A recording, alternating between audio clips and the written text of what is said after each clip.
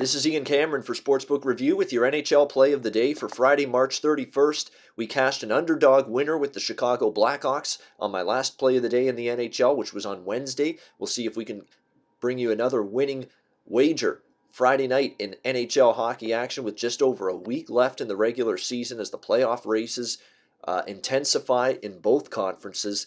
We're going to go to the New Jersey Devils New York Islanders matchup for Friday night for the play of the day.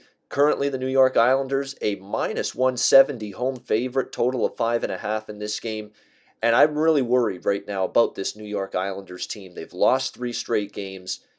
And last night's performance, in a game you need to win, to really stay in the playoff hunt in the Eastern Conference. And they couldn't have started the game any worse. They give up 5 goals in the first period to the Philadelphia Flyers, down 5-0 before you can bat an eyelash early in that hockey game. Just a brutal start. Thomas Greiss gets pulled early in that game. Yaroslav Halak has to come in. Doesn't matter who the goalie is right now. New York Islanders are really sputtering defensively. You look at the goals they've allowed, it's not been pretty at that end of the ice. And even offensively, they've been held to 3 goals or less now in 3 straight games.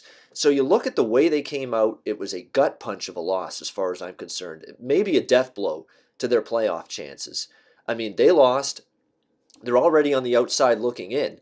And everybody else in the Eastern Conference playoff race won last night. Everybody. Carolina won. Tampa Bay won. Boston won. Toronto won. Everybody won. So all these teams that they're behind and they're trying to chase, they all won. And the Islanders lost.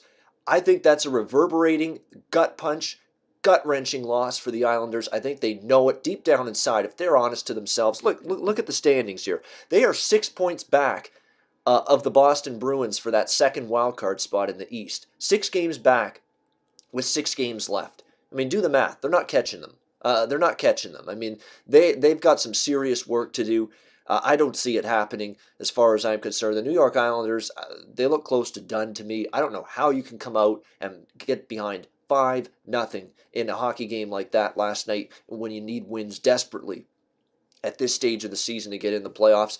I don't know if they rebound from that. That's a mental, that just shatters your confidence and your mentality, a loss like that last night. Now you got to return and play 24 hours later against a New Jersey Devils team that they're not playing great hockey. I'm not going to kid anyone to think that the New Jersey Devils are playing great hockey.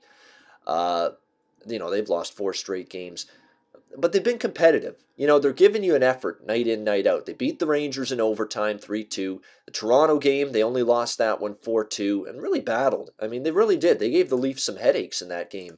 Fought hard, 3-1 loss to Carolina, 2-1 loss in overtime to Dallas, 4-3 shootout loss to Winnipeg. So they've been right in all of these games. They haven't lacked for effort.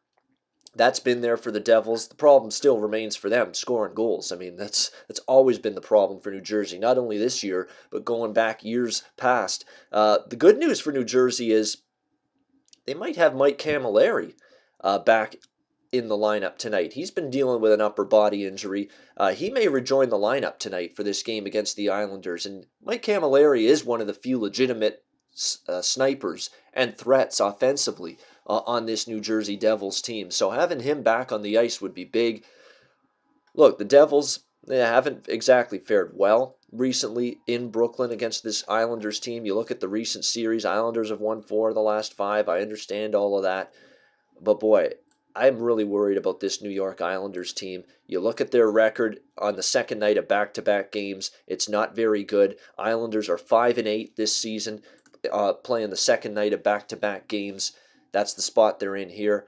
I don't know if they react mentally, or if they can come back, I should say, mentally from that game last night against the Flyers. How dismal they played, how dismal they came out of the gate in that hockey game, and seeing everybody, and I mean everybody, in that Eastern Conference playoff race around them winning last night, everybody but them. It's not a team I'm looking to lay minus 170 with. New Jersey is trying every night. Mike Camilleri might be back for them tonight.